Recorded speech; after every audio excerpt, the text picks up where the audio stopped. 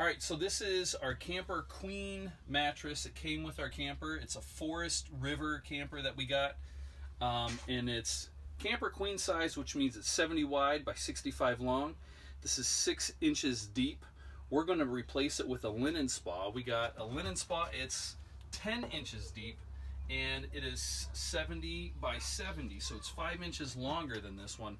We're going to see how it compares when we put it on our Linenspa here.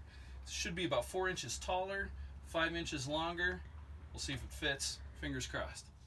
Okay, so this is our Linenspa 10-inch hybrid mattress that we got. It's a full queen. We had a camper queen here.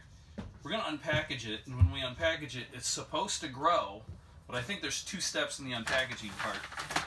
The box was kind of ripped up when we got it, but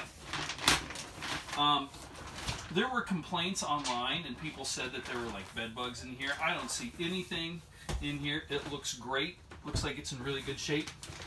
Let's go ahead and take off some of the outer plastic and see what happens.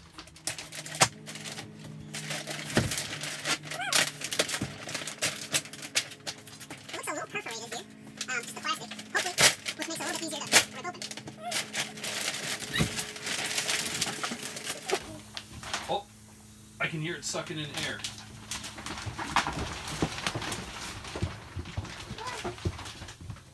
I'm not sure which side is up and which side is down. I think this side is down. So.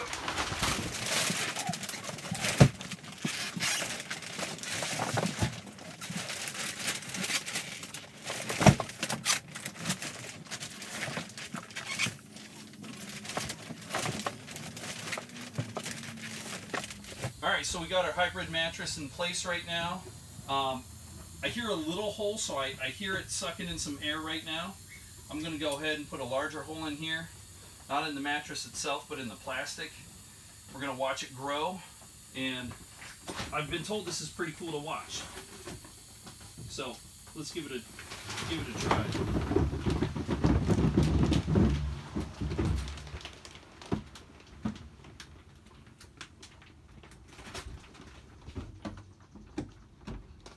That's pretty neat.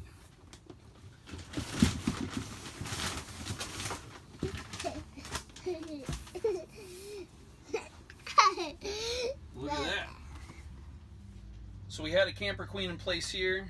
We put in a full queen. If you look down here, we still have just a few inches of room left. We had about 5 or 6 inches of room before, but now we've got just 1 or 2 inches of room. We opened it up. It seems to fit really nicely. The reviews and the instructions say it should inflate over a period of 2 days. It inflated very quickly. We're going to leave it here and sit for 2 days before we put a mattress cover on it.